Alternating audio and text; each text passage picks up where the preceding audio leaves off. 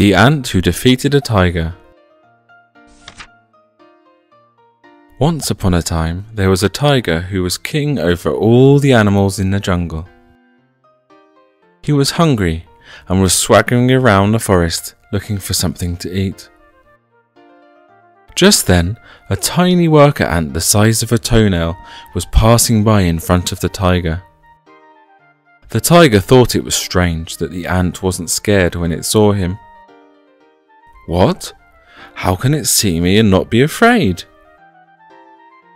Roar! The tiger purposely roared loudly to clear the forest. But instead of being frightened, the worker ant just stood there and sniffed at the tiger. The tiger was furious when he saw this. Huh? You little... Who do you think you are, strutting around like that? You think I'm scared of a fool who thinks he's strong, terrorizing smaller and weaker animals? No way. I'm not at all afraid of you. What did you say? You're not afraid of the tiger, the king of this forest? The tiger was very angry.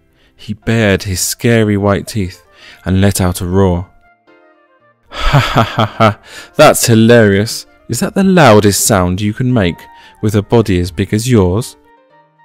The tiger got even angrier and bared his sharp claws. I can get you with just one of these claws. But the ant wasn't at all perturbed. Go on then, show me who's boss. In the end, the tiger couldn't hold his temper, put out his claw, and began to try to catch the ant. But what on earth is going on? The ant was able to dodge this way and that between the tiger's claws, so the tiger couldn't catch him. The ant laughed hard at the tiger who couldn't catch him and kept missing. Ha ha ha ha, it's not easy to catch me, is it? You say you're not afraid of me, but then why do you keep dodging this way and that? Stop that and come at me.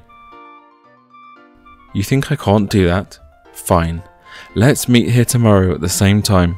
What do you say? Okay, fine. If you don't come tomorrow, I'll assume that you're scared of me and run away. Understand? Okay. The tiger was embarrassed to fight with a little insect that wasn't even an animal. But when he thought about the ant walking around so conceitedly, he couldn't help himself. The next day, the tiger was the first to arrive and waited at the place they had agreed upon. Why has that little rogue not arrived yet? Has he finally realized how scary I am and run off somewhere? Just when the tiger was about to turn and walk away, a black animal, far bigger than the tiger, began to approach speedily from the distance.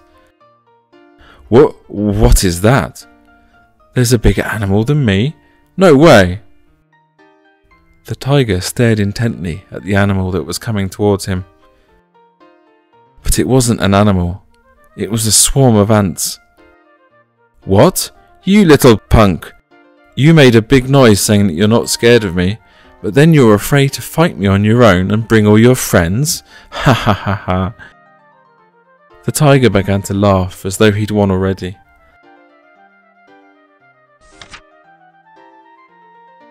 Then, suddenly the swarm of ants jumped all over the tiger's body. Then, shortly afterwards, the tiger began to roll around. Oh, that tickles! Where are all the ants disappearing off to? The tiger was rolling about because the ants were getting at his skin and making him itch terribly. Do I look like a pathetic insect that you can catch with one claw now? What? So you're tickling me now, are you? Oh, that tickles! No, you're not pathetic. Please stop now. But the ants didn't stop tickling the tiger. Ants, please stop. I made a mistake. I surrender. Save me! Do you think it's okay to trust in strength alone and terrorize weak animals? If you keep it up, I'll show you who's boss again, okay? Okay. The tiger who showed off his size and strength and terrorized others was put in his place by a tiny ant. After that, the tiger didn't terrorize other animals or show off about his strength anymore.